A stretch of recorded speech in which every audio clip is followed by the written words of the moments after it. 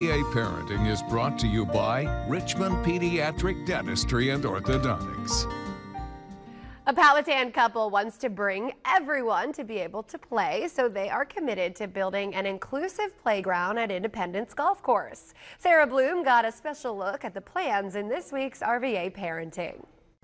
When they couldn't find it, they said, let's build it. Hannah and Brandon Setzer want to build a playground where kids, parents, and anyone else with disabilities who wants to play has a place to do it. Here's their story. The space actually starts at the corner of this building. And It may be hard to envision just looking at the tree line here, but when Hannah and Brandon Setzer look at this space in Independence, they see this.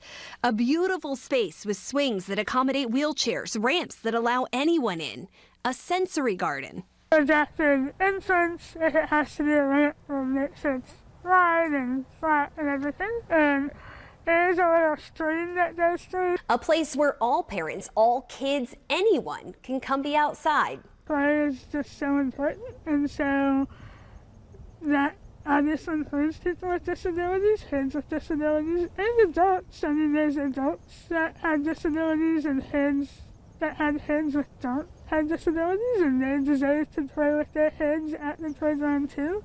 Taking on a cause to support kids, play, and inclusion comes naturally for Brandon and Hannah.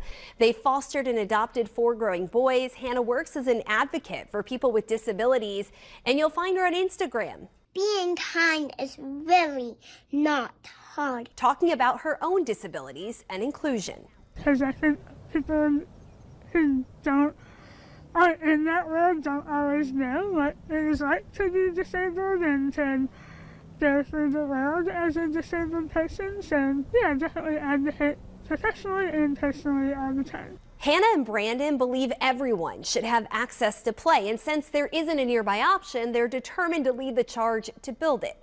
Hannah grew up with disabilities and says she didn't meet someone who looked like her until she was 39. She wants better for her kids.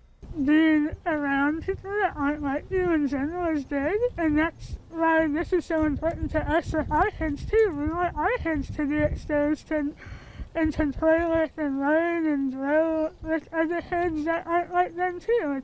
The fundraising project is big. They'll apply for grants and look for partners, but building this will cost millions. we just believe that it's something that needs to be done, and we want to be a part of it. Independence wanted to be a part of the project too and quickly agreed their site was perfect for the project. I think it just shows the community that, you know, you can come here in any capacity. You can bring your kids to play in a playground that is for everyone. So now the work begins, planning, finding equipment, and building support to build the dream. So we are doing everything we can to make it happen.